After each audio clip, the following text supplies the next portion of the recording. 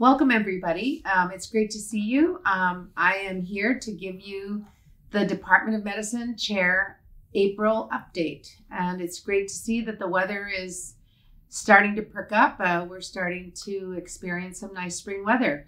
And just on a personal note, I just got back from a part of the country where I got to see the full solar eclipse. It was very inspiring and felt like it was a really auspicious way to begin the spring. So let's check in on a few items today. Well, first of all, it's really exciting, as you all know, to see that we have 4 candidates that we've been interviewing. And by the time you see this, I think we'll have actually interviewed all of the 4 chair candidates for the Department of Medicine. And so I want to remind you all, if you can, to really get in to watch the town halls in the live sessions because they're not being recorded.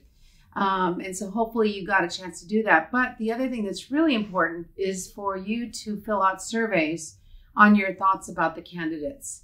Vice Dean Linda Boxer has assured me that she's reading every single one of those. And it's really important that the members of the Department of Medicine really get their voices heard about their thoughts on each of the candidates.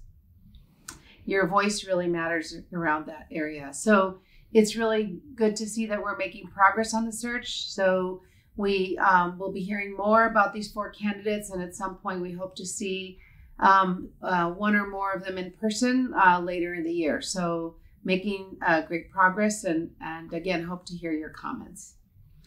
But the other piece of news that I think is really exciting for this year, and I want to thank all of our education teams, including Ron Watellis and Pedram Faye and others, for Match Day.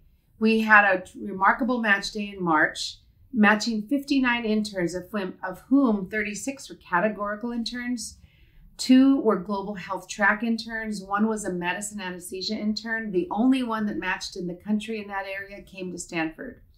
In addition, we have 20 neurology anesthesia interns who will spend their first year with us.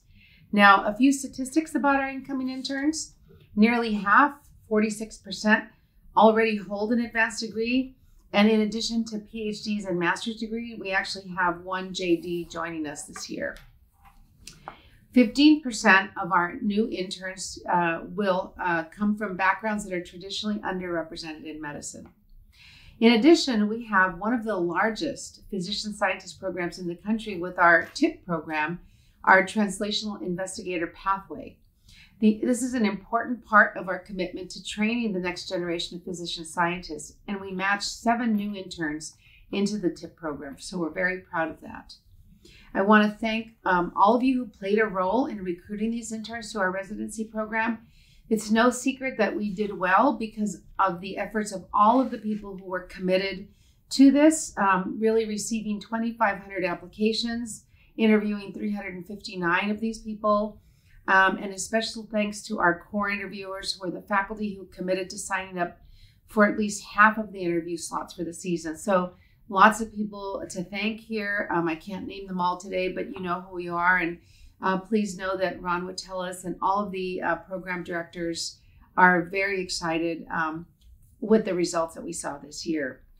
And in closing, I just want to mention that we are still actively searching for a new DFA for the department, and we will be getting updates on the candidates to come. We hope that there will be candidates to be interviewed by division managers and other senior finance people, as well as division chiefs and others in the coming month or so. So next month I should have another update for you about that. So in summary, lots going on, of course, in the spring. But mostly all good news so far. I think the chair search is active, the DFA search is active. We did great with the interns for next year. And I want to thank you all for your efforts in keeping our tripartite mission of excellence in clinical work, teaching, and research active and live and well. So have a great April, and I'll see you again next month. Thanks so much. The preceding program is copyrighted by the Board of Trustees of the Leland Stanford Junior University. Please visit us at med.stanford.edu.